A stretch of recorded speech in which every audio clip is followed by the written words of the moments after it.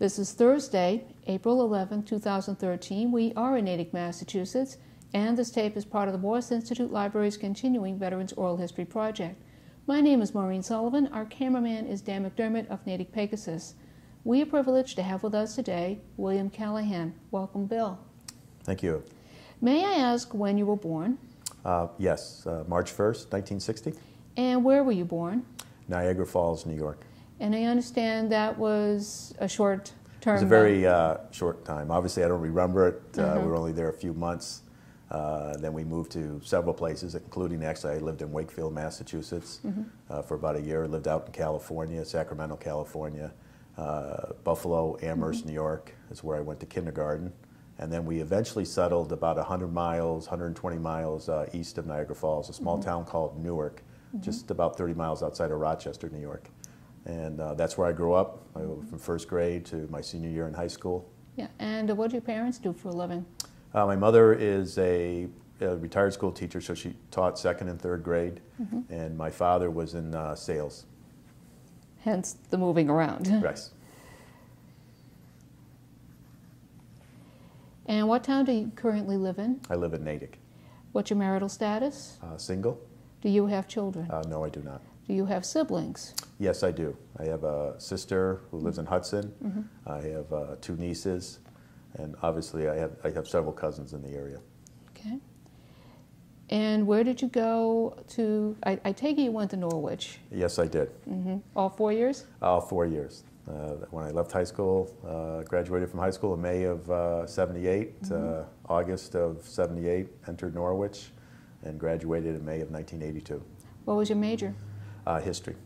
Okay. Where and when did you enter the military? Well, being that Norwich is a military school, obviously they offer ROTC. So I signed, I was an Air Force ROTC, and then I signed my advanced ROTC contract in September of 1980. So for retirement purposes, that is the date that they use. And then was commissioned in May of 1982 as a second lieutenant in the Air Force. Why the Air Force? Well, at the time, I wanted to try something a little different. Norwich is predominantly an Army school. And the Air Force ROTC had actually just started like in the early 70s there. And just sort of an interest in the Air Force and enjoyed the experience. One of the experiences, summer camp, was held out in California, so that was a great experience out of Vandenberg. They also take you up in a T-37, which is the initial trainer jet for pilot training. So that was an experience, and they basically, you go with an IP, which is an instructor pilot. They take the plane off, the jet off, and a few thousand feet in the air, they actually let you get the controls, and you fly it for about a half hour, and then they'll take it in for you. Did you get to do any tricks? No, they're. Although he did when he took the control. But just very impressed, and I ended up taking going into missiles. I was a missile launch officer with the Air Force with the Strategic Air Command. What made you choose that specialty? Well, actually, it chose me. I think when you're like 20 years old or 19 years old, you sort of envision yourself, wow, California. Whereas the Army camp, they were sending them down to Fort Bragg, North Carolina at the time. I thought, well, wow, California. This is like just about an hour north of Santa Barbara. So I was pretty intrigued with that. So I went to it, enjoyed it, and as I came back, I was looking at other areas, other AFSCs, and they said, well, you went to the missile camp, Bill. You're going to become a missileer. That's why you went to the camp. Oh, I didn't know I was committed. Yeah. Is there anything else you liked about basic, especially given the fact that you actually went to a military school? Physical training wasn't so much a problem for you? No, it really, and I think in military in the general, excluding like special forces type training, it's nothing really that stringent. It's just a consistency, and so it was nothing really difficult about the training. I think most kids, or at least in my era, because most of the kids that went to the military school, had played sports in high school, were in pretty good shape. So it was really not a problem or anything like that. So it's a little different, the summer camp, because it's annual training it was 4 weeks. So it's not really basic training, which would be for enlisted, which for the Air Force, it's at Lackland Air Force Base down in Texas. This was at Vandenberg, so it's just sort of get you acclimated, because within a couple of years you're going to be commissioned as second lieutenant. So it sort of puts you in certain leadership positions. They want to see how you handle teamwork, how you work in a group, how do you lead from the front. It sort of tests your management skills in certain situations, which, at 20 years old, you're getting some of that at Norwich, because one of the advantages of a military school, you actually have opportunity to, even as a sophomore, to be a squad leader. So you have responsibility. As a junior, you could have a whole platoon. As a senior, you could have a whole company or the whole regiment. So it really gives you a chance early in your life that you might not otherwise have until later on. For other college graduates, getting into working for a company, working their way up the ladder in terms of management positions. So it was a good experience for me. It's probably because of the structure that helped out a lot. It was, I think, if I had gone to a bigger school, such as like UMass or Syracuse University, maybe I would have got a little bit lost in the shuffle, and maybe not even graduated. Well, also, given the fact it was the late 70s, early 80s, the attitude toward the military wasn't all that... No, and that's true. And it actually, it was a little bit, you noticed that in the state of Vermont. One of the advantages that VMI and the Citadel have is because they're located down south. Norwich is actually the oldest private military school in the country.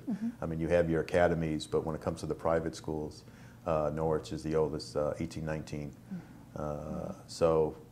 But in Vermont, definitely views are maybe a little bit to the left, but it has changed, and so you felt a little bit isolated. You sort of stood out, obviously with the short hair. If you went up to Burlington or you went into Montpelier, but there was definitely a closeness among your classmates that you were in this together, which I think really sort of helped form the foundation of the rest of my life, actually, and just to elaborate just on a specific part of it, like for a memorable part, was my freshman year, and you go through what you're called a rook at Norwich. I think at VMI you're called a rat, and I think at Citadel you're like a knob, is what they call the freshman. So you have your shaved head, you're a little bit lost, bewildered, is probably good ways to categorize yourself. But an alumnus who had just recently graduated a few years earlier obviously knew I was a freshman, and it was at the end of the football game, and he had asked me, and I was going to be marching back up to go up to my room, basically, probably to polish my uniform. There wasn't much for us to do as freshmen. And he asked me how I liked it so far at Norwich, and I was very polite. I said, well, sir, obviously you graduated from here, so it must have been a great experience for you. And then he sort of smiled, and he said, I'm going to let you in on a little secret. You're going to hate every day that you're at this institution. And he called it an institution. But when you graduate, all you're going to do is remember the good times. And I don't think truer words were ever spoken to me, and that truly laid the foundation, and it benefited me, and as being a battalion commander and a brigade commander leading troops, a couple of deployments in Iraq, because when you're going through the experience, just like you go through basic training or something like that, it's never enjoyable. For some reason, when you complete it, as time goes on, you look back with different memories. Okay. Let's go back to missile launch training. Was this before or after you were commissioned? This is after your commission. The summer camp was held there for people that were probably going to go into missiles. The actual training was held, I got commissioned in May. Then you're sort of put in a reserve status until you go on your initial training. So at that time, it sort of staggered. Some people went in August, people went in October, each of the classes. My class started in January of '83 down at Shepherd Air Force Base in Texas. It's actually located in Wichita Falls, Texas. And it's also the Euro-NATO school for pilots at the time, too. So that's where your initial training is into the Titan. And I was becoming a Titan launch officer At the time, there were two missile commands. You had the Minuteman series, and you also had the Titan. The Titan, to give a quick reference to it, is if you remember the space program, you remember Mercury, you remember Gemini, Right. Apollo. Well, Gemini was the Titan missile. They actually launched, the only different, we had a warhead on ours versus the actual space capsule that was on the Titan II. So it was a pretty big rocket. And there was 3 bases located in the country. There was McConnell in Wichita, Kansas, Little Rock Air Force Base, and Little Rock, Arkansas. And also there was Davis-Monthan in Tucson, Arizona. What was involved in your training? Well, the training was obviously get you familiar with the complex. It was a 2-phase training for the Titan missiles. First is to understand that you're working on a 4-person crew and the different specific duties that you'll be responsible. You will initially start as a deputy combat crew commander, and then after a couple of years, as you probably put on captain, you'll become a combat crew commander, so you'll oversee the whole complex. You have 2 enlisted guys that actually are part of the crew, whereas the Minuteman series is really just 2 officers. People are probably date myself, but you probably remember the movie War Games. Yeah. With Matthew Broderick. Well, the beginning of the movie, it shows the 2 guys in the side. That was a Minuteman missile that they were just 2 officers. So we had a bigger complex, but it was a 4-man crew. And down in Shepherd, it was just the initial, it was about, I think about 13 weeks, initial training. So you understand about the missile, you understand about the launch, the different systems, the whole complex in itself, what makes up the complex from the communications gear, all the way to different hazards that you could possibly face. The second phase was back at Vandenberg in California, which was a 6-week phase, which encompassed the emergency war orders. So now you actually were getting training on when a message would come across the system that, in terms of decoding it, what did it mean, and following certain specific, classified procedures in terms of which would ultimately lead, if it need be, to launch the missile. Wow. Which we never had to do. So, which is It was still the Cold War, though. You never know. And you look back at the time as you're going through the Cold War. I don't think you really get reeled into it until years later, when they really refer in terms of the Cold War and just sort of the thought process, especially obviously where the missiles were specifically aimed at. You just sort of did your job. You didn't maybe obviously in the service you're not getting involved in the political end of it.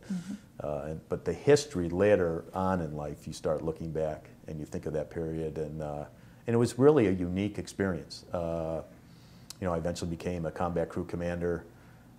Actually oversaw an alternate command post. I had probably well over 300 alerts, maybe 370 alerts or so. During my time. It was actually split between McConnell Air Force Base and Little Rock. At the time, they started in 1981, was they were going to, due to the SALT talks, were basically the Titan system was going to be deactivated. So the first base was chosen in Davis-Monthan, which was my first choice when I was getting my commission. You fill out what's called like a dream sheet. Where would you like to go? I actually thought, well, Arizona would be nice. It's warm weather. I just spent 4 years in Vermont, 4 winters and really no spring. So I look forward to that, but we were told by the class of 1981, some of the people that were stationed at, you'll either get Kansas or Little Rock. So, and they hadn't chose the second base, so I picked McConnell. So I ended up with serving 2 years. Then McConnell was chosen to be the second base deactivated, so then they took a majority of our class that went through training, ended up going down to Little Rock for 2 years until they were completely deactivated in August of 1987. Tell us what Little Rock was like. Little Rock was, what's funny is, you hear these stories, and I have to admit, I think when I initially put Arizona down, I was thinking, boy, geez, if we're not going to get Arizona, I'm not sure if I want to go to Arkansas. I'm thinking I'm from the north here, and maybe there's still some Confederates down there, But It was very enjoyable. Wichita, Kansas, the same. And I think part of it is you're really in your early 20s still, mid 20s, sort of an extension of college. You're having some fun. But I really, the people were very friendly. I really enjoyed my time down in Little Rock, as well as I enjoyed my time in Wichita, Kansas. It's a great experience, and that's one of the things that the military gives you an opportunity to see different parts of the country, and thoroughly enjoyed it. Okay, so tell us what happened next. Well, after I came out, I was looking. I wanted to stay in the reserves at least because the military had been a big part of my life to that point. So I was looking to go into the Air Force Reserve or the Air Guard coming out, and I remember one colonel, lieutenant colonel, telling me, sometimes it always looks like a little bit, the pasture looks greener from the outside until you get out there. And I had about half of us decided to get out of the service. The other half decided to go on. I think if they had given me a assignment, say up into the north, like Peace Air Force Base, which I was looking, the missiles were deactivating. So, but the Strategic Air Command was very funny that it's sort of like once they get a hold of you, they never release you. It really was. Everything was very checklist oriented, very specific dealing with nuclear weapons. I know a lot of it had to do with the foundation that General LeMay, Curtis LeMay, had built. And when I first came in there, many of the lieutenant colonels and colonels, when they were lieutenants and stuff, had worked for people when LeMay, can remember Curtis LeMay, so it was only like a generation or so removed. That's how much of an impact that he still had on the Strategic Air Command. There was just no room for error. So I sort of wanted out of Strategic Air Command because I had heard the rest of the Air Force, there were some unique opportunities, but my dream never came true. My next assignment was going to be in Minuteman missiles, and it was going to be up at Grand Forks. So I decided, you're feeling pretty brave, you're a captain, you think you pretty much have the world by the tail, and I told some of my supervisors, well, either you give me what I want or I'm going to get out. And they, in their infinite wisdom, said, well, don't let that door hit you, Captain, on the way out. Oh, dear. So this is now 1987. So it's August of 87. So I ended up getting out. I actually worked for a security company for a while and their management training program. Similar, it was Allied Security, similar to like what Wells Fargo does. You have they train you to be a branch manager, and you oversee the security of like more industrial companies. So from that perspective, but obviously looking to do the Air Guard or Air Force Reserve. Many of my friends at Norwich had mentioned, you got to try look at what came down to is the Guard portion compared with the reserve offered great educational opportunities. And I also have always had an interest in coaching and teaching. So I looked at it to go back to school to get my master's and my teaching certificate. So I could end up in the teaching career field. And that was probably an influence, because my mother taught. And I thought being part of the reserves and teaching, that would be a nice, I always like to do several things. Yeah, okay. I have that, I just don't want to be tied into one thing. So the opportunity came up, I went to a recruiter, and next thing I know, I was interviewing with the commander of the 726 Main Support Battalion here in Natick at the time. So this is right around, I think it all started like in winter of '89, like '88, '89. I started the process looking into the Army National Guard, and I saw the education on the tuition assistance. So I interviewed with him, Colonel Shea, and he had actually spent a few years at VMI, so he was well aware of Norwich, and he offered me a company command position. So, and there is sort of like each service obviously is a little bit different from another service, but there is a common denominator in terms of command positions. I had been a combat crew commander, and this was an opportunity to be a company commander. And Norwich is built on the Army system of company commands, and so I understood a company and platoons. And he said, we have an opening, and I definitely could see it. However, he asked me, how much maintenance experience do you have? And I said, well, on the missile, you know, we would have maintenance teams come out. So as the commander, you would give them a maintenance briefing. And he said, close enough. Would you be interested in going to the ordnance officer advanced course? You'd have to do it in residence. So you'd be going away for 6 months. It's down in Aberdeen, Maryland. I said, no problem. So I went down and did their advanced course. I was the company commander of a towed missile dragon maintenance unit. And then I obviously was part-time, doing 1 weekend a month and 2 weeks during the summer. And then eventually I got promoted to major as the support operations officer for the battalion. And then I had an opportunity I finished my master's. During that period of time, I taught 1 year in South Boston. Although it's probably arguable if I really taught anybody anything. Well, let's back down a little bit here.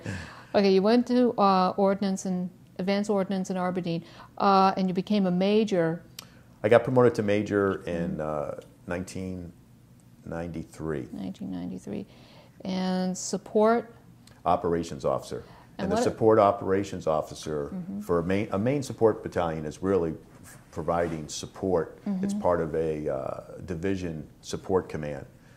So they have like a supply unit. They have like a maintenance unit, a transportation. They have all various units of different types. So as a support operations officer, you oversee that in terms of operations and missions.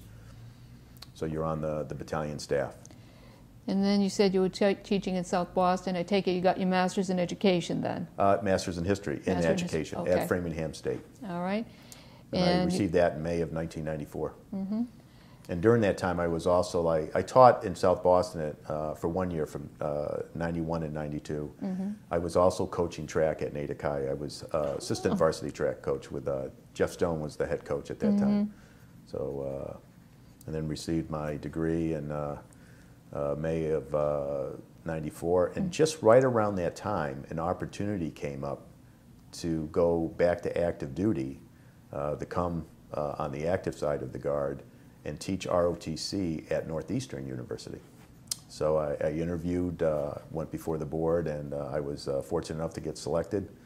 And I spent the next 2.5 years at Northeastern University teaching ROTC, which is a great experience. I felt, even though I was looking forward, there was other opportunities to go to active duty earlier, but I really had my sort of set on teaching. And I thought, you know, with this opportunity, it gave me a chance. Number one, I'm teaching in the field. It's going to look good on my resume.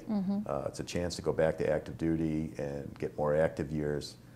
So I thought it was a win-win. So I was very fortunate and, you know, opportunity. You see the other civilian schools and how they handle ROTC, which I was very impressed.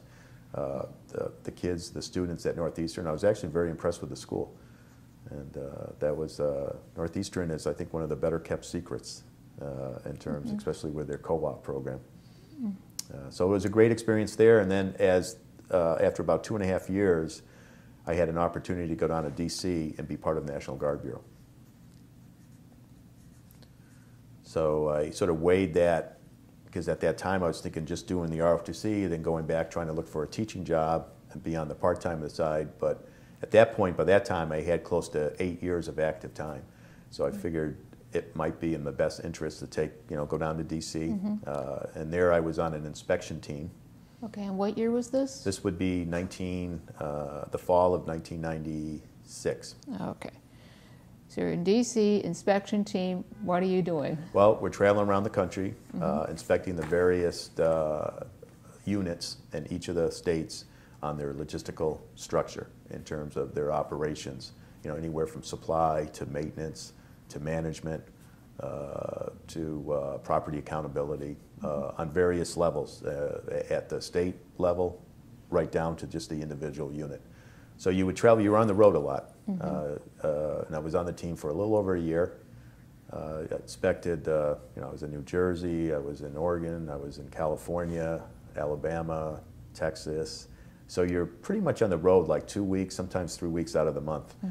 A lot of travel, but it was a good experience just to sort of, and having the opportunity to have been at that company level, be a company commander, You know, we do not give our reserve side of the house a lot of credit. We expect a lot because even though you're only doing 1 weekend a month and getting paid for 2 weeks during the summer, there's a lot of other days that you're not getting paid because in order to handle everything, you know, the evaluations are the same as they are in the active duty. And to prepare for something, you don't really have a full-time staff. You have only a couple of full-timers in each unit. So it really takes some unique leadership skills to manage that. But coming from that and having a better understanding, I think it helped me in terms of evaluating units, you know, with some issues that would come up as opposed to looking at it as cut and dry. Well, you didn't do this, so this is what you're going to get gigged on. Okay. You know, so. And then after that, I became part of the maintenance branch, which I was no longer traveling as much, you know, a couple of conferences here and there. So now I was just involved with overseeing various maintenance functions, and you know, really you're like the liaison with the states. So when the logistics from each of the states, say the director of logistics, his office in a state has certain issues they want to talk about or find out what's going on or whatever, for various reasons, they would look to, you would be the point of contact. Okay, and what year is this now? This would be now 1997. 1997, and were you still based in Washington? Yes. Okay. Yep. Okay. And the National Guard Bureau is located in Arlington, Virginia. So I was able to get used to the traffic pretty quickly down there. But, better or worse than Boston? so then in 1998, I was actually selected to go to Command and General Staff School out in Kansas, which I went there. So I was fortunate enough to be one of the few that got picked to do resident.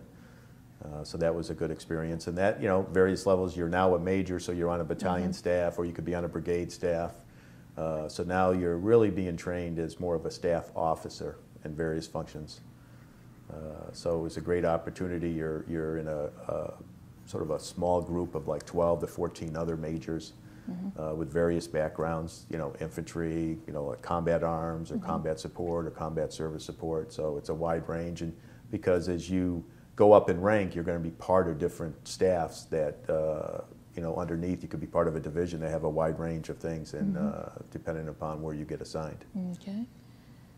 Tell us what happened after that. Well, after that, I came back. So now we're going into about 1999, and then it was an opportunity.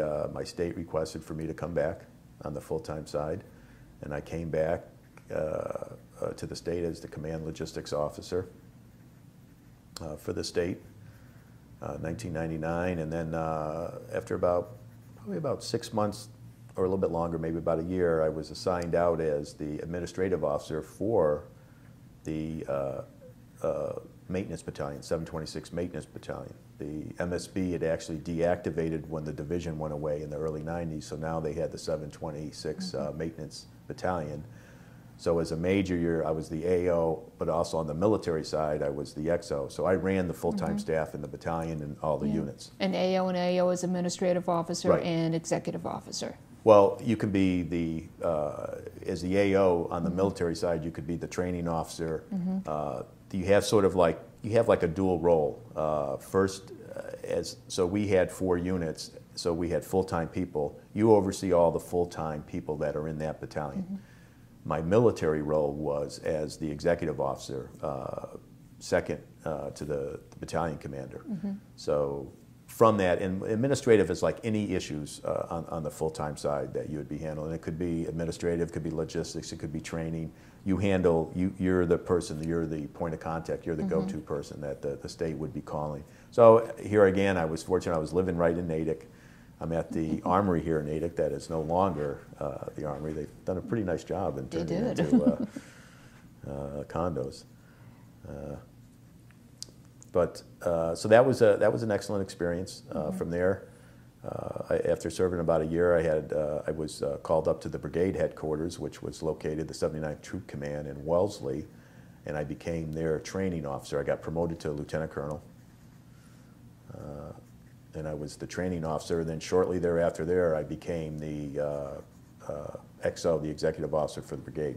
And at the same time, I was the administrative officer on the full-time. So now it's one level up, so now you oversee all the battalion full-time people from there were 4 battalions and then the various units underneath those battalions. So among the full-time, I think we had about 60 people located throughout the brigade, 60, 65 people, full-time people. So you were responsible in terms of that.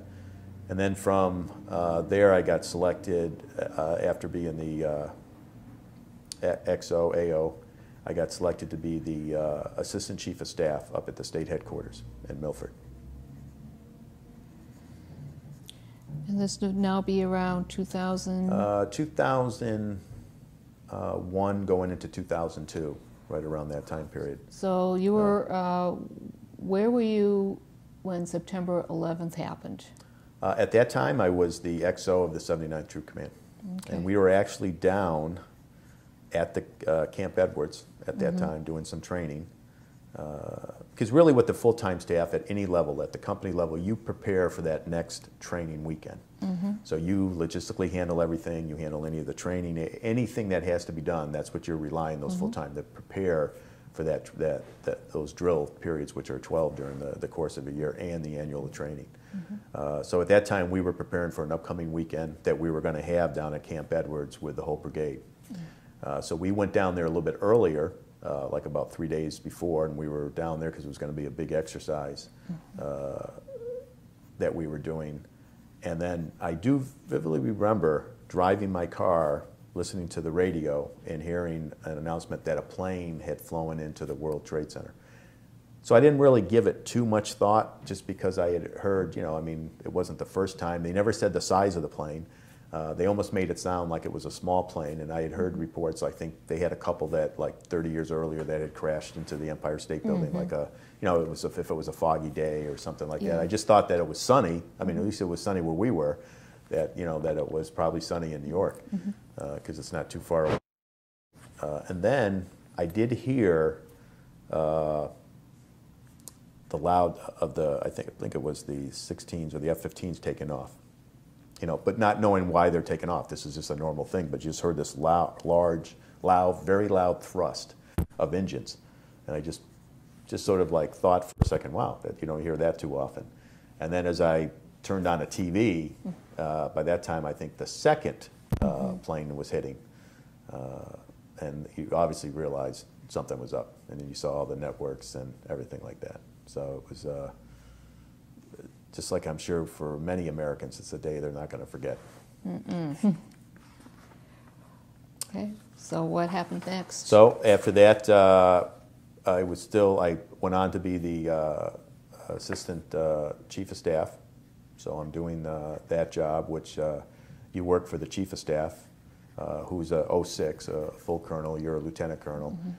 So you're doing a lot of any issues that are coming up in terms of, say, like one of the things that we deal with the congressional inquiries. You know, there might be a soldier that wasn't paid. There might be a soldier that was unhappy about, you know, was trying to transfer to the reserves and the paperwork isn't going. So you'll get like inquiries from, like, at that time, obviously Senator Kerry's office or Senator Kennedy's office or Congressman Markey's office. And your job is really, you know, doing that background and then answering them and then replying back. And you do various other things, preparing briefings for the Chief of Staff, you know, very, you know, sort of more, you know, office-like functions that you do as the Assistant Chief of Staff. And then I got selected for a battalion command to take over the 726 Maintenance Battalion. And that was the fall of 2002. And, of course, at that point, late fall, we were starting to receive notice that, you know, get your unit ready, that we might be on the short list. So at that time, the Chief of Staff sent me back out to the Maintenance Battalion on the full-time side and said, you know, don't worry about back here, but start getting them ready. We're hearing inklings, nothing permanent or nothing 100% sure, but you need to be out there. And then we got the call, I believe, in late January that we were being mobilized. So really, that's basically from then on, I was there, you know, for the most part, what seemed sometimes like 7 days a week, getting set for we were being mobilized to go to Iraq. And how it worked really on the Guard side is you'd go to a mob station first. And, but this is the first year of the war. So it probably wasn't a smooth transition in terms of getting the message out from high above, like which units are going, when are you going to various mob stations. We were slated to originally go to Fort Drum. Some of the Massachusetts units were heading to Fort Drum, others were heading to Fort Dix, and then it would be, well, we're backed up right now, so we're pushing you back to later in February. So you constantly get these. So finally, late February, we headed down to Fort Dix. And I had, at the same time, I also had my peacetime unit, which was a 1/10 maintenance unit. They were a direct support maintenance unit. They were actually getting mobilized too, and they were going to Fort Drum, right? Same period. There was actually about 8 units. There was a transportation unit in the state. There was about 8 of our units going out the door. And so if you, remember in that time, you saw a lot of convoys. So this is the first year where you're bringing all your equipment with you. Eventually, what they started doing was falling in on equipment. So it was stay behind equipment, but you would just leave it there, and then the next unit would take it over. And so that's how they would made it a little, definitely easier to mobilize, easier going to the mob station. But this was, we're convoying down the Fort Dix. And even though we were just the battalion headquarters, and we would get our other units when we got over there, that they would be sort of like a modular type system where they would pick in place. Like we ended up having, actually at one time, like 9 or 10 companies underneath us while we were overseas. But at that time, it was just a headquarters going. We didn't even know where the 1/10 was really going to end up in Iraq. They were going to go under a different command. Eventually, they ended up underneath us, which was nice to have my peacetime unit. I think they were probably happy too. Oh, I can well imagine. So how many personnel are? Well, for a battalion, we had, and it rotated because some units would get moved during the mission. We were there. We arrived, as I said, at the end of February, we were at Fort Dix. May 1st or May 2nd, we flew to Iraq. So you always remember that flight as you're landing into Kuwait. And then you're in Kuwait for a period of time just to get acclimated with the temperature, do some further training. But this is the first year of the war where there really isn't, it's so many units coming over, so much equipment going into the port, because a lot of it would be shipped too. Like at Fort Dix, you'd have to get your equipment right, some of it would be shipped. Like all your, your vehicles and stuff like that.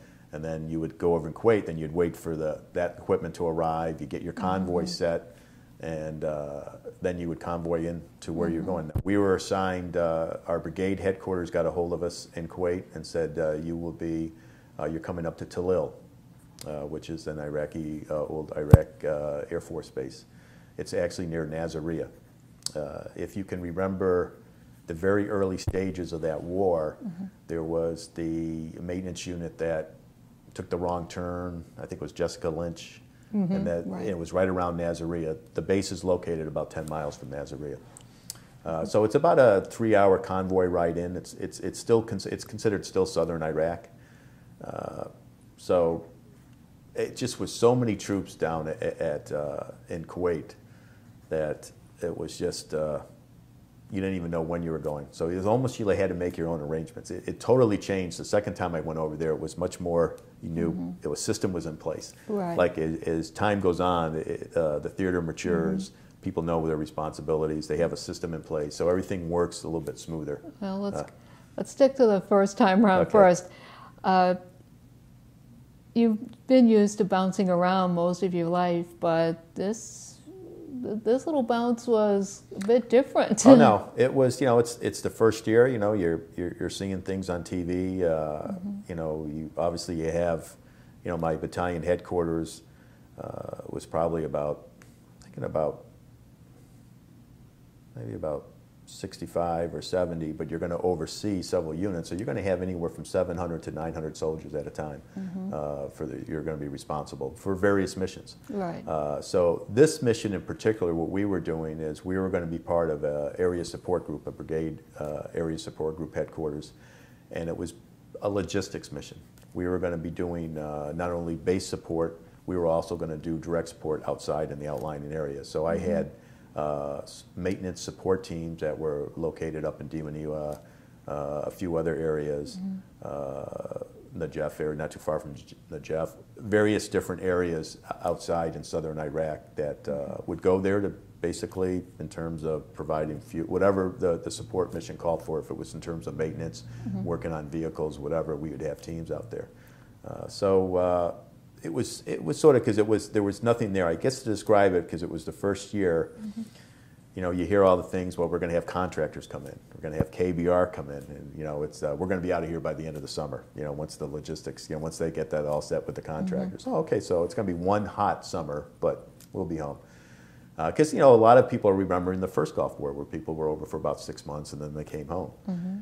So we get in there and, you know, and this time, you know, we get our equipment at the port. We get set for the convoy. So we basically convoy in, no security, no, yeah, so just that. And I think what you really realize, and the most vivid memory I have of that is, and it was just probably just a few minutes into when you cross that border from Kuwait into Iraq, is that, you know, you're truly not in Kansas anymore. And but what really stands out is you truly appreciate the United States. And it wasn't more than 15 miles into Iraq, and thinking that, how could anybody actually live here? And, you know, I really felt like, you know, and sometimes we forget just how lucky we are here. And I'm as guilty as the next person. Sometimes you just get, you know, set in your ways and you just take things for granted. What made you think of that? Just all the sand, or just... Well, just seeing the sand, the open desert, like, wow, this would be, you know, it's hot. I mean, it was like 120 degrees. So you're drinking so much water. And of course, once we found out we're going to Talil Air Force Base, you know, since I was prior Air Force, many of my soldiers, you know, they always sort of, you know, there's always you know, some jokes among the services, and they look at the Air Force as the easier way of life, and you know, they take care of their airmen. You know, you're going to be living in pretty good conditions, and but, you know, driving up and you see that open desert, you know, I just, to me, it was like, no matter where you live in this country, you're still living large. You know, you know, if you live 60 miles from a 7-Eleven, you're still living large. I consider it. So there isn't a bad place in the United States. So as we get there to Talil, you know, we see the Air Force wing was already there. And we're going to be on the Army side, so it's sort of like a dual command between the wing commander there and for their mission, because they had C-130s, because it is an air base. It was actually, I think, the second longest runway in Iraq. So our mission was on the logistical side, but looking at the air side, you know, we just sort of assumed, like, wow, this doesn't look too bad. You know, we see these big tents, we see this gravel, we see these huge generators for the AC, and I'm thinking, wow, this isn't too bad. So, I mean, I had told my soldiers that, you know, I wouldn't lead you astray. You know, we're going to an air base. This is going to be pretty good. So they said, well, hey, you know, Colonel Callahan used to be in the Air Force, so he'd know. Well, obviously we weren't going to the Air Force side. The Army side, you know, you've probably heard the phrase night and day. Well, it was truly different, because on the Army side, there were no tents. It was just sort of open desert. Oh, and boy. they quickly pointed that out, like, that's where you guys are. And I said, well, there's nothing there. And then they said, well, that's not our fault. So you basically saw the beginnings of, you know, just totally nothing there. And, you know, my executive officer, my XO, this major, said, well, you know, the bright side, sir, is, you know, I mean, think about it. I mean, you know, the brigade commander says, you know, we can take our tops off and we can work, like, you know, just with our brown T-shirts, you know, so we'll be a little bit cooler. I said, and this is what you're getting out of this, that's the bottle being half full. But you know, and looking back, and then at that time, I go back to, you know, what was said to me as a freshman at Norwich. You know, you're going to hate every day that you're here, but you're going to remember the good times. And sure enough, you know, we got through the summer. You know, finally some generators came in, more of KBR came in, you know, doing some of the logistical functions. We were originally in this big circus tent. We took over this small building that was bombed during the first war, in the first Gulf. And basically there was nothing there. You know, we were battalion headquarters. It was really more made for a company size. But, you know, myself, the XO, the command sergeant major, and our support operations officer, all shared the same office. That's how, there wasn't too many buildings until they started building others and refurbishing other buildings. As time went on, KBR did it because it became LSA Adder, which it became an enduring base, which basically stayed all throughout the war. I mean, so things were being added.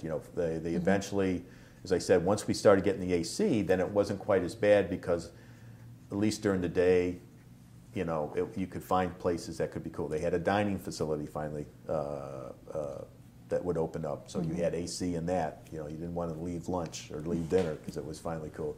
I mean, there were periods during the day in southern Iraq where the temperature hit about 145. Wow. And it's just, and even though it's a dry heat, I'm telling you, you do feel it. And there's just no relief, and that was the thing. Eventually, as September came on, the night started cooling down. So then, but all it takes is that, like, if it drops like 30 degrees, you'll feel the difference. Having the AC was a big plus. Then they went from, we were taking showers. We were basically made our own shower. You took it with a 5-gallon can of water. I mean, there was absolutely nothing there when we arrived. And we saw a community being built, which was actually pretty cool. By the time we left end of the following April, it was, it really wasn't bad. I mean, we actually, we didn't even have porta-johns, so you had to make your own. So we finally got so you saw sort of like this evolution take place of, now we're in the porta-johns. Well, that's not too bad, but it was so hot you never wanted to be in one and then finally it started cooling down. Then you had shower tents, which was nice.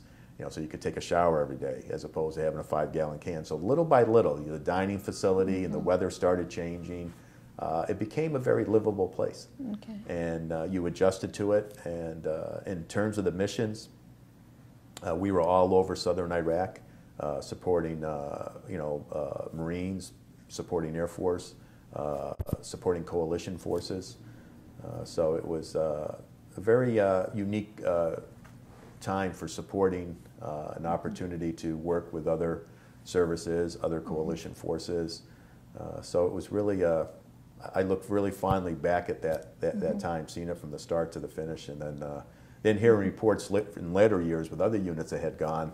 They have a new gym, they have all these things that are, all the creature comforts of home, but seeing it as we lived, we saw it from the very beginning, which was pretty cool. During your first time in Iraq, did you ever have contact with the local population? Yes, we did. We actually, that was the initial in hiring some of the local nationals that would come on. A lot of the Iraqis that in the local villages would come on for work. So we actually handled that mission. We did various missions. We also had a quick reaction force. So even though it was a logistical assignment, and turning hands of logistical support, we did some of the other things because it was sort of like you had to be a jack of all trades in reality until they got a much more mature theater with specified missions. It was sort of like, okay, we're going to utilize you for this. So at times, sometimes some of the soldiers that might have been trained to do something else were not doing the mission that they were trained for. But part of it was all working as a team. And sometimes it's hard to convince that 20-year-old the boredom because for some of the younger kids, I think it was a tough time. And I often look back, could I have done what they did? I had so much respect for them because even though I went to a military school, you still have that social atmosphere. You're in college, you're with your friends. You're not being just plucked out of a school and go into a desert for a year. Right. And one of the biggest things that we had to overcome was we constantly had to deal with some of the morale issues because when we first arrived, we were thinking we were going to be going home at the end of the summer. And then it was found out it was going to be boots on the ground for a year. And of course, when that message came down, that was definitely, I think you could have heard a pin drop. And this isn't sand, you could have still heard the pin drop into the sand. Because it was everybody was not happy, but being the battalion commander, I had to tell my staff we got to make this a positive. And fortunately, they had started allowing 2-week leave cycles, so soldiers were going to have an opportunity to go home. But of course, they had to come back, which I think eased a lot of it. So it did make a huge difference. Did you have an opportunity for leave? I did. I actually came home the first and second week, the second and part of the third. I arrived back there just before Thanksgiving. I didn't think it would not, as a battalion commander or my staff, I did not want, we would not take the holiday times. We would be there. But it was good. It was run a little bit different the first time. We actually went down to Kuwait. We actually had set up, since we had not just our headquarters, we had all our units going. So we were handling that function actually for the brigade as troops, would get assigned that they were going on leave. We set up a thing at Doha where we would pick them up. They would get on a C-130. They would fly down to Doha in Kuwait. We would pick them up there. They would probably arrive the day before. They would get them over to Kuwait International Airport. But that's when you would actually fly home in civilian clothes. As once again mature third, it became that there was charter flights coming in, and you would be flying home in your uniform and various like that. So, let's get back to the locals for a second. Did you folks ever have problems with the locals? I mean, at first you were a little because it's the first year in terms of the security, so it was sort of tight, scrutinized, some of the locals. But they actually, we didn't really have too much trouble. And I think part of that is because southern Iraq is fairly Shia dominated, so they probably looked at it as a positive of us being there. And probably Saddam was not too. Well, let's put it this way: there was probably not an exchange of Christmas cards between Saddam and the Shia. So it was, it was that first, and we ended up having I think over time probably 2,000 locals processed to come on every day. They would go through a specific point, and they would do various things. But it was just the very beginning of it that we started handling, because at the beginning there we did not have. It was sort of when I keep using the word, as the theater matured, as the mission matured, as you took on more responsibility. So it was always like a building up, a ramping up in terms of missions. So that was sort of the last few months. Now obviously that continued on, where they were probably having many more come on and different specific things. Because KBR would hire some of the various things they would do, clean the showers, or do various. But there wasn't really any security. I don't think anybody was really concerned. Now you mentioned that your first time ended in April of 2000 and... This would be when we left. We left February of 2003, end of February. Okay. We got over there May 2nd, I think we flew, of 2003, and we were over there to the end of April of 2004. April 2004, okay. Right. And the last few weeks before we left was spent in Kuwait. So at that time, when we first got over, we didn't know how, when they said boots on the ground, they hadn't even selected the unit to replace you. As once again, as the mission matured, units would know 8 months out who was the unit going to replace them. It was already chosen. You already knew who was coming in. And so that, in itself, you could see time go by. It was sort of some unknowns, okay, so it's boots on the ground. They don't have a unit selected for us, and you can't just leave until they have a unit that's going to come in and replace you and do that mission. So the units were arriving. They started off in Kuwait. They convoyed in, with their equipment too. I think then they started just leaving it behind for the next unit. So your unit pretty much helped set up the structure. Oh yeah. Yep. It was a very big. Tallil really grew during that time, and there was another camp called Adder. Now I think the whole area was eventually called Logistical Support Area Adder, but it was Tallil and Adder. And Adder was about 8 miles away, smaller base. And I remember, the first time just looking around Tallil, the Army side, it looked terrible. And then I went over to Adder to check up on some of my troops, and I didn't think there was a worse place than where we were at, but I quickly found out that they were even living in tougher conditions. Because you had to deal with a lot of these sandstorms. And so you could be out there and just all of a sudden sand, just like it would be like, we have like a white out with snow. It would be a brown out with sand. Wow. And you would just be covered.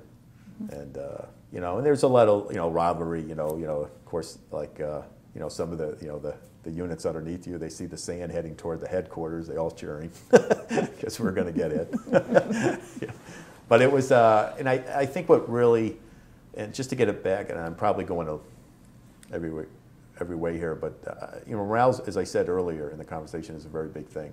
I think what really helped that year were the Pats, the Patriots. every week, when they started winning, and then go into the Super Bowl, and they won the Super Bowl. We did have a few units from North Carolina there, so they played the Carolina in the Super Bowl, Carolina Panthers. So it was in fact, our brigade headquarters was from North Carolina.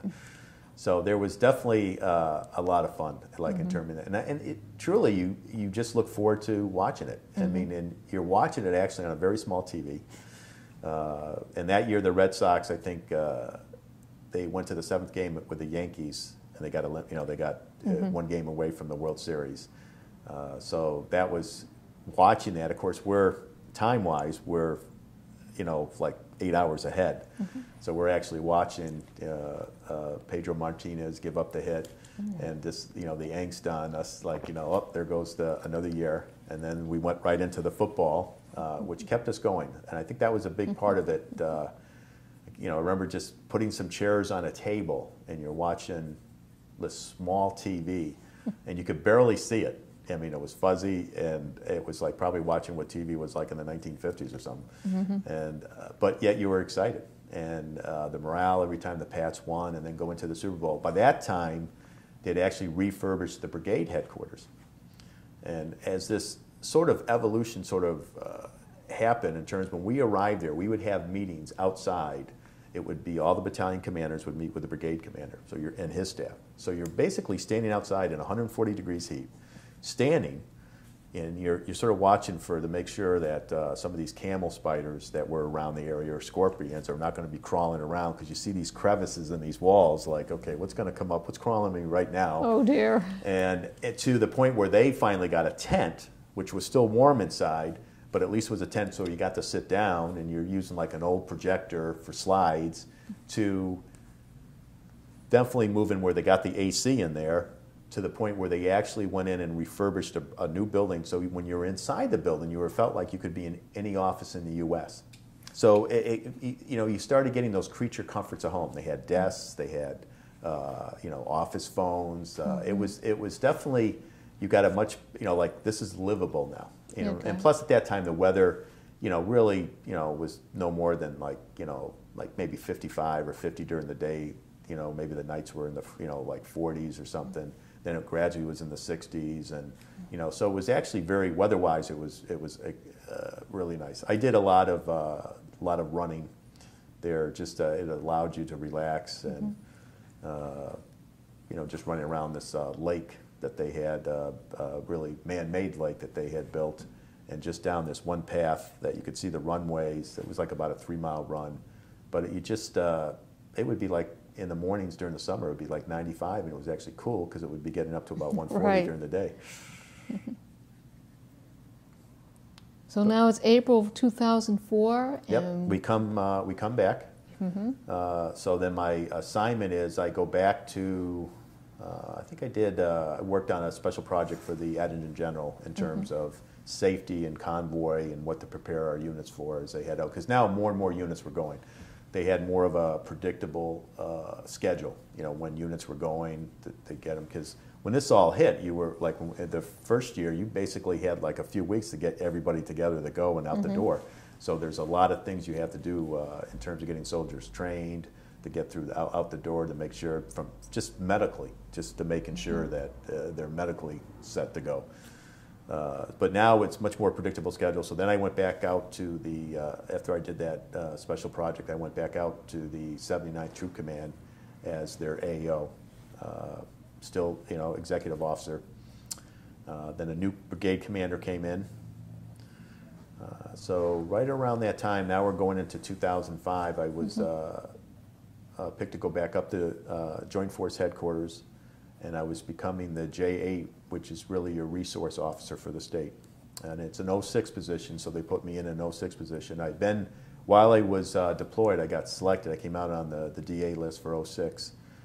But how it works on the active side of the Guard, you have to wait till a resource comes open, because there's only actually 4 AGR resources for the 06s in the state of Massachusetts. California might have 8, or Texas might, because they're bigger states. So it's a limited number, so sometimes you almost have to wait till somebody retires. So I came out on the list, and then I did that job for about a year. It's in the USPFO, it's in the Property Fiscal Office. You're considered like the director of the USPFO office. So you oversee like the comptroller, you oversee the supply and services, property accountability, you oversee your data processing, your contracting. So you oversee various functions that support the day-to-day operation for any state. Mm-hmm. So at that time, a resource came open, and as a resource came open, I was selected for brigade command. So I took the 79th Troop Command for a couple of months, but they had a new MTO coming in, a regional support group, and it was the 151.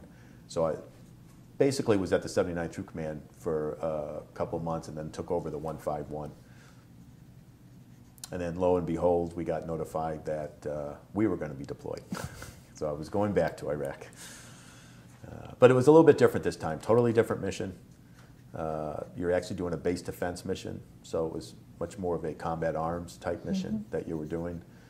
You were overseeing the entire Victory Base complex. So there's mm-hmm. various camps within the Victory Base complex, like Victory itself, Camp Slayer, Cropper, Camp Cropper, all these various mm-hmm. different Camp Liberty. Okay, and where exactly? That's where actually sort of southwest of Baghdad, mm-hmm. probably about 10 miles, I'm guessing, southwest of Baghdad. Mm-hmm. So different mission, and since my headquarters, it was sort of new, and I knew it wasn't a logistics mission, I had to sort of revamp my headquarters. I had to take some people that have like a military police background for security, people that have some combat arms experience, military intelligence.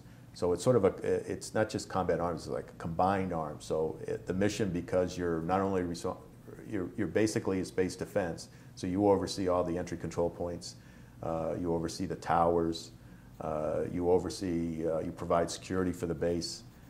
You also do presence patrols in the outlying areas, like there's some villages, Iraqi Family Village, Makasib, we did patrols in. So it's really truly like combined. You're not actually nothing to do with logistics whatsoever. They had actually another command coming in that would handle the logistics mm-hmm. Support of that would have the mayor cells that would handle the logistics part of the base. So I was sort of surprised because, you know, regional support group is a logistics, it's an 06 logistical command. But I think at the time it's plug and play, and somehow our number came up to do that mission, so we were replacing a field artillery brigade headquarters. But this time around, because you know you're going and when you're going, you have all this time to communicate with them, start training the people, getting the people ready. So you definitely have more time to prepare, mm-hmm. which was very helpful. Not really knowing the battalions that are going to be underneath you. So we were in communication with the unit that we were replacing for a long time. Then we went to Fort Dix for our MOAB station again. Totally different because you're not convoying down. We actually bus down because you're going to fall on equipment over there. So totally different, you know, in terms from that of getting from point A to point B. You fly mm-hmm. into Kuwait. You're now only going to be Kuwait about 7 days to get acclimated, do a few more training exercises. As simple as like a rollover on a Humvee. How would you exit the Humvee? Just to make sure you check that block of training. And then they fly you C-130 up to Baghdad, to Bayat. You know, as you, and then, which was really part of Bayat was Sadr Air Force Base run by the Air Force. And mm-hmm. That's where you pick up and you go through about a 10-day changeover and you take over the mission. And we fell under the 1st Cav, was Multinational Baghdad, Division Baghdad. And we fell under the 1st Cav. We were one of the brigade commands under the 1st Cav. So our 1st Cav being? Down in Texas, Fort Hood. Okay. 1st Cav. Mm-hmm. Now they were, you know, different periods of time. So not only, we were under them until about December, and then from December to April, we were underneath 4th ID. They came in to mm-hmm. replace the 1st Cav. So that was really a very, to really see the war up close and get involved.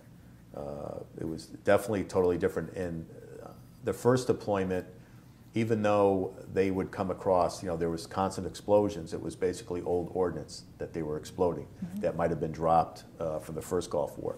We really didn't have any incoming rockets coming in. This was totally different. We had about 140 rockets come in during the course of the year, so you were under attack. Several of our towers got attacked, and then you had issues, you had situations out on the presence patrols.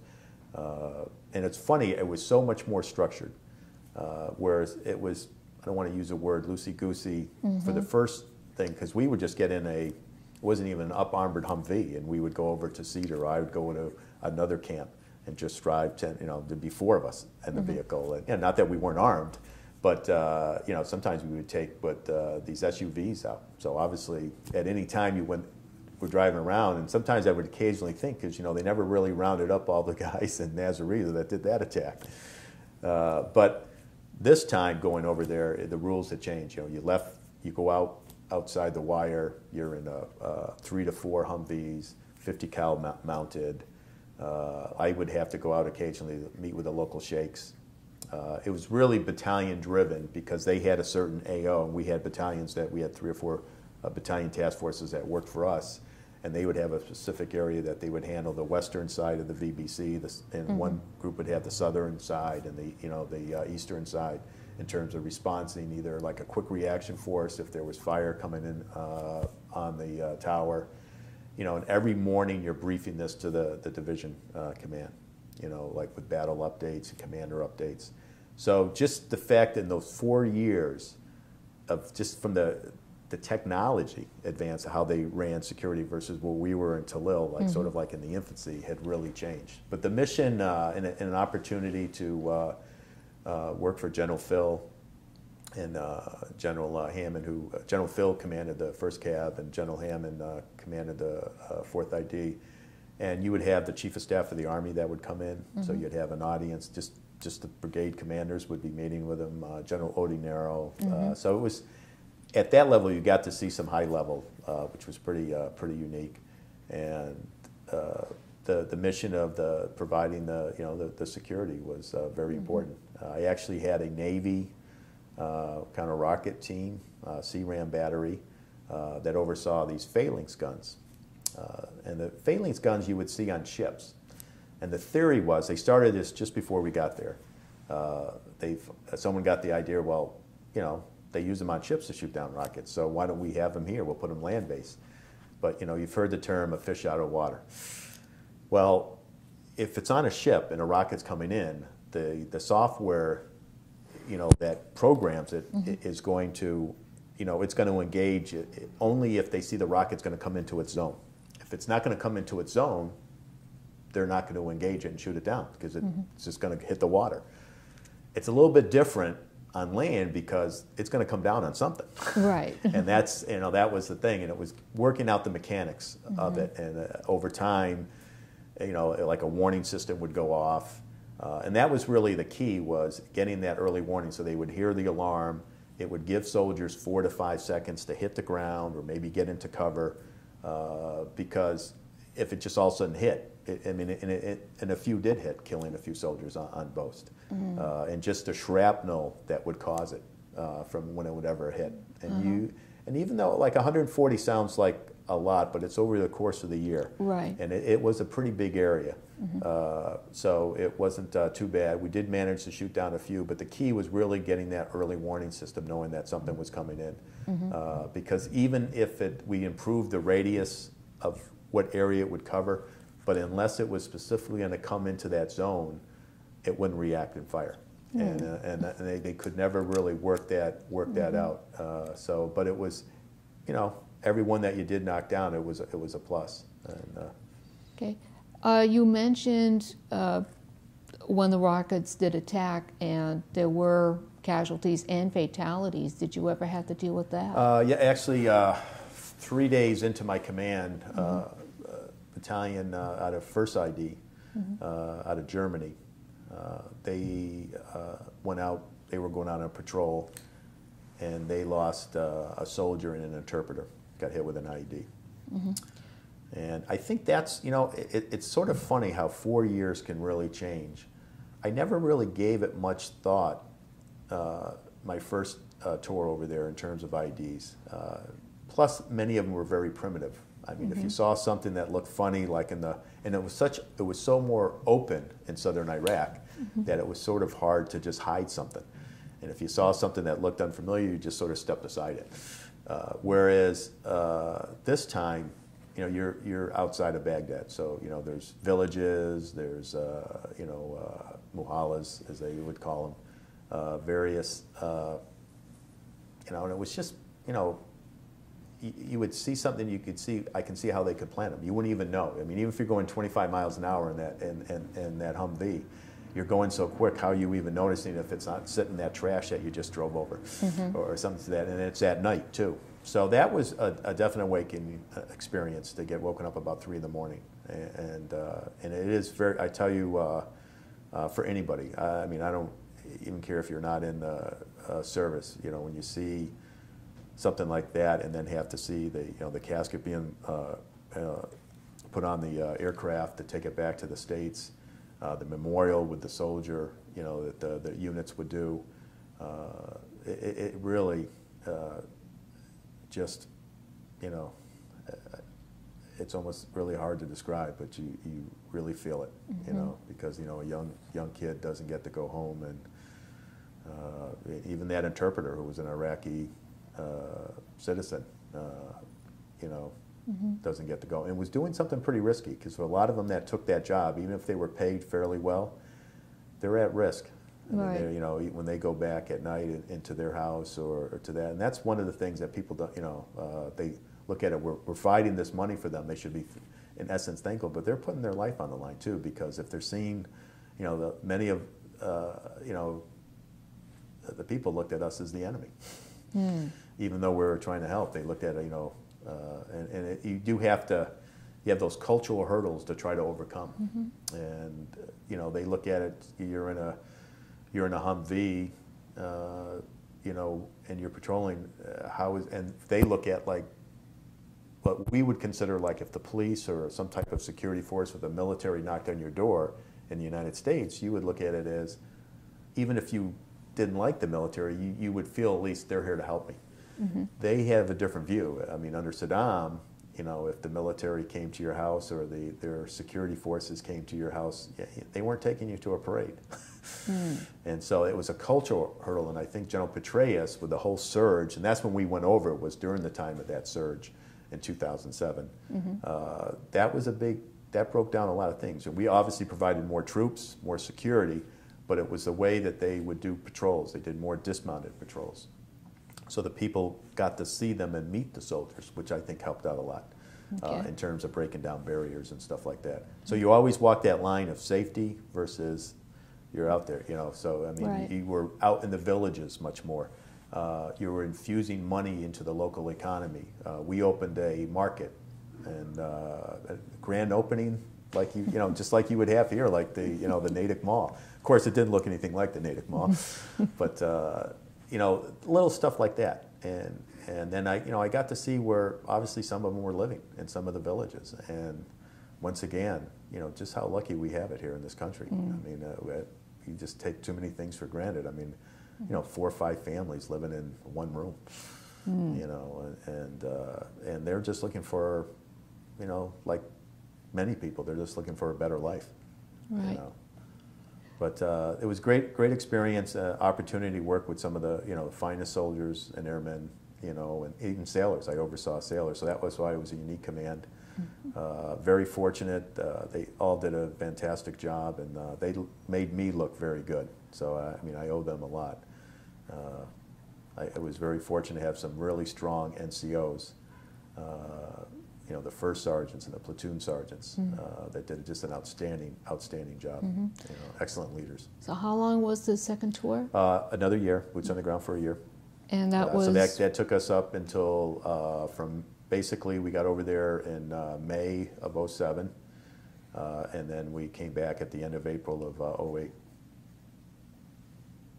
Actually, I think by the time we finally got back, it was like beginning of May, by the time we got it. Because you go back to your MOB station for about 5 days to out process. Right. So, and then from there, I still was in the command, I took the command until September of '08, and then I came back up to be the J8 resource officer again at state headquarters. And then in August of 2009, I became got assigned down to the National Guard Bureau, but attached back up as the United States Property Fiscal Officer. So I had the responsibility, my last 3 years, I had the responsibility of overseeing all the federal dollars and federal property that comes into both the Mass Army Guard and the Massachusetts Air Guard. And there's a USPFO in all the 54 state and territories. Every state has one, so does Guam, Puerto Rico, the Virgin Islands, and DC has a USPFO. So that was not really having a money background, unique experience, but I had, once again, had excellent people working. You have about a full-time staff of about 60 people, both civilian and military, handling the money side, the comptroller's office, to the contracting side, to supply and services, property accountability. And you're also dealing with the Air Guard side, so you oversee those federal dollars that come in. And where were you stationed? Right in Milford is where I was. And were you still a lieutenant colonel? Or? No, I was promoted to 06 in January of, was it? No, December of 2005 I was promoted to 06. So before I took the brigade command, I was already promoted to 06. Okay. So the last 3 years you were working in National Guard Bureau, overseeing federal dollars, and retired in June of 12. June of 12. Yeah. June 30th to be exact. I out-processed down at Fort Myer and flew back up here and put my hat in the ring for state representative. Okay, and what are you doing these days? You know, doing a few things, getting involved obviously with the Friends of the Fourth, doing some things with the VFW, part of the VFW in Natick. And I'll probably be looking to take advantage of the GI Bill and go back and get another master's degree. Okay.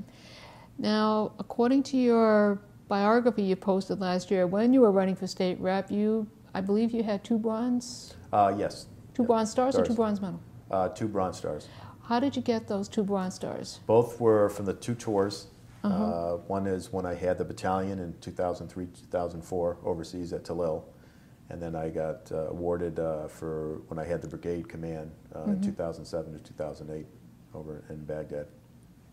Was that for overall command, or was there any specific? No, it's for the command. It's for the tour. You cannot get that in a peacetime mission. Right. It's only and it's really you know, the soldiers got that, the outstanding job that the soldiers that I had the experience to oversee and work with, the outstanding job that they did. And I think they lean more toward, you know, in the leadership positions that you have, because it's hard to sort of, you handle a lot of other issues, not just the mission itself, but you're responsible for the morale. You're responsible for policing up and just on a larger scale, the brigade. Right. And you had, you know, soldiers will be soldiers. It will be like anywhere in the U.S. or anywhere in the world. Kids of younger age or people will do some dumb things, and it's you know, it's part of life. And you had to, you know, oversee, and sometimes, you know, you had to administer some punishment. Right. But you had to handle it in different ways. But as I said, I think part of that is just, it's probably inherent with any battalion commander, or brigade commander, or even a company commander, or similar to like a first sergeant or a sergeant major, a command sergeant major of a battalion, the ranking NCO of that battalion. The responsibilities go far beyond what the duty description would say. Now, did you receive any other medals or commendations? Through the various career, I got a few meritorious service awards. I think I ended up with 5 Army Commendation Awards, a couple of Air Force Accommodation Awards. There's still actually, my retirement award is still en route, so I never like to jinx anything until I know if I received it or not. For my time as a USPFO, I received the Defense Meritorious Service Award. So it's a joint award. And then you have all the other ones that just by purely, like, I got a combat readiness medal because I was a combat crew commander. You know, it's more that you're in the position or the time you served X number of years, you get this award and stuff like that. It's sometimes you don't keep track, and then you try to, as you're retired, and you're trying to get everything recorded, and then you leave out a few. So I still actually have to put a few more down and send forward. Looking back, you're just getting out of the Army after 30 years. What's the overall impression? Very positive, you know, extremely positive. In fact, I was just, you know, just very fortunate. I worked with some excellent people, and I think that's the real, you know, it's a sense of you're part of something, you know, something that it's bigger than you, and you feel you're doing something, I think, very worthwhile. Like any avenue that anyone chooses in life, there's probably pros and cons, you know, the pluses and the minuses, and you know, there are a few minuses in that type of, you know, moving around, obviously, you know, 2 tours, Right. And, you know, dealing with things, but what helps you get through is that you're part of a team. And the pros for me far outweighed, the pluses for me far outweighed any negative for that career. And I think also I had the fortunate experience to be part of 2 services, you know, and I still keep in contact with guys that I served with in the Air Force, and obviously keep in contact with even people that I had deployed with, because they came from different commands. You know, it wasn't just from Massachusetts that you oversaw, you know, so it was great, just a great experience. I look back at it with very fond memories. As far as Iraq is concerned, we've been involved now for 10 years. Hopefully the end is in sight. Any overall comments or impressions about that? Well, I guess now that I'm a civilian, I get to speak more candidly, I guess. But, you know, my views on that is I look at Saddam had to go. And I think, unfortunately, in this world, maybe I'm looking at more from a historical point of view. You know, he was a dictator, and he was a very ruthless dictator. That the only difference between someone like Saddam and an Adolf Hitler and a Joseph Stalin is that he didn't have the toys to play with. You give him the toys, would have done the same thing.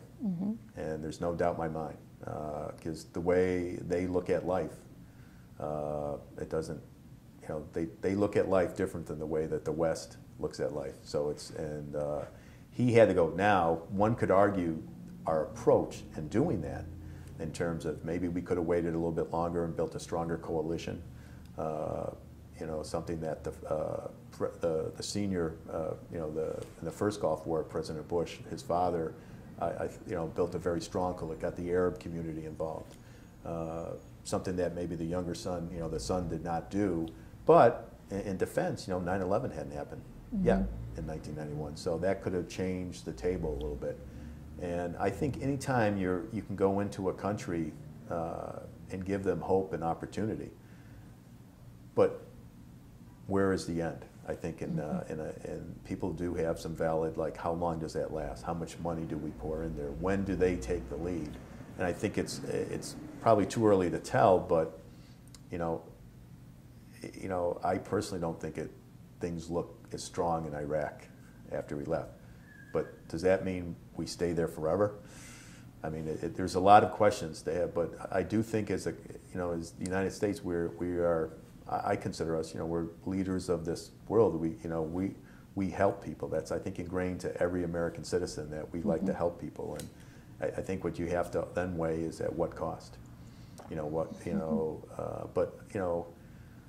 I think Saddam truly had to go, and the longer he stayed in power, and I think he was being looked at possibly being top. I know my personal belief is that he played that shell game with in terms of the weapons of mass destruction and moving everything around.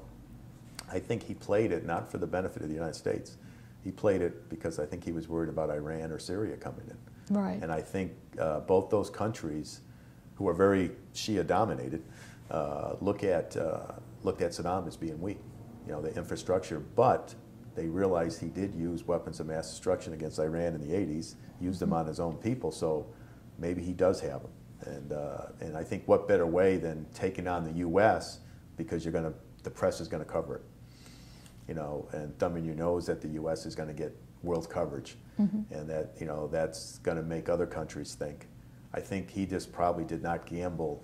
He didn't think the U.S. would come in. And I think that's where he was, obviously mistaken. But it's it's the same thing in Afghanistan, which I think is actually a tougher situation.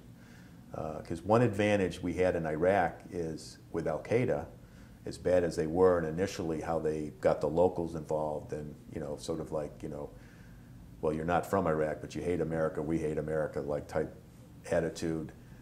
Eventually that wore thin, and we were able to breach that by breaking some of the cultural hurdles. I think by getting out with dismounted patrols, infusing more money into the combat, I think they saw a different picture. And Al-Qaeda was fanatics, but they were still outsiders. Right. Whereas in Afghanistan, the Taliban is more woven into the fabric of the country. So it's a little tougher cultural thing to get over. And the influence on the Taliban into that local community is much stronger than Al-Qaeda had in Iraq. So I think that was really helpful to our advantage, and it makes it a little bit tougher in Afghanistan, to do that. Well, Bill, is there anything else you'd like to say for those who are going to be watching this in the future? I enjoyed this. It was a great experience, and I truly appreciate the opportunity and to discuss some of my past career. And I thank you very much for having me on today. And I guess that's I guess if I could add one thing, I said I'm a very fortunate individual to have worked with so many fine soldiers and airmen and sailors throughout my career. And in many ways, I miss the time in the service, but I look forward to the rest of the years of my life. Okay. Well, Bill Callahan, we thank you for coming and interfering for the Natick Veterans Oral History Project. Thank you.